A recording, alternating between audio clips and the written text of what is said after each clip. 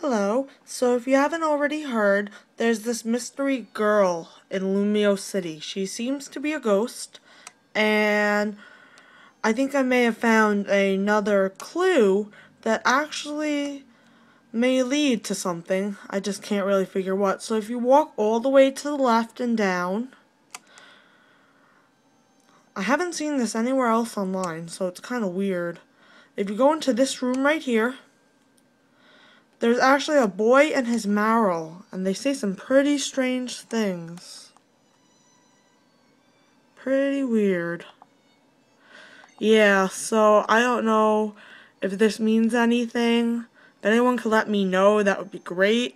So, enjoy. Let's find out this mystery.